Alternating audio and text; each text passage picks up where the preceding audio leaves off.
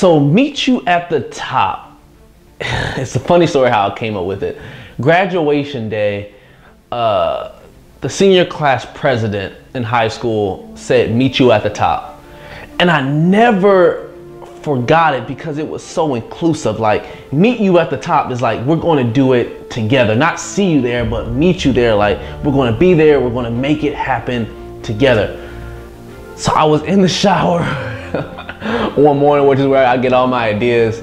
And I said, meet you at the top because the bottom is getting way too crowded. And I was like, it was like immediately a light bulb went off. I got out the shower and I wrote it down.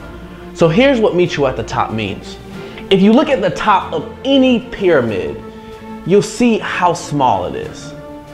And the reason why it's so small is because most people aren't willing to put in the work to get to the top.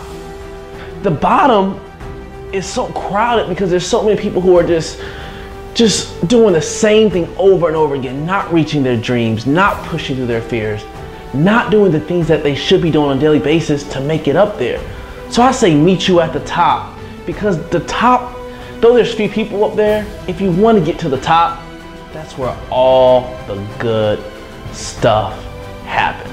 So I say meet you at the top in order to just inspire those around me to climb with me, because I have no doubt that through writing books and speaking and giving value to people and just being the person that I am and the person I eventually want to grow into, I have no doubt that I'm going to the top.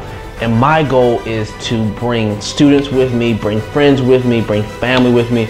Anybody who's willing to go up there with me, come on up. So as I end every video, y'all know what I say. I say meet you at the top because the bottom is getting way too crowded. I love y'all. That's where meet you at the top came from.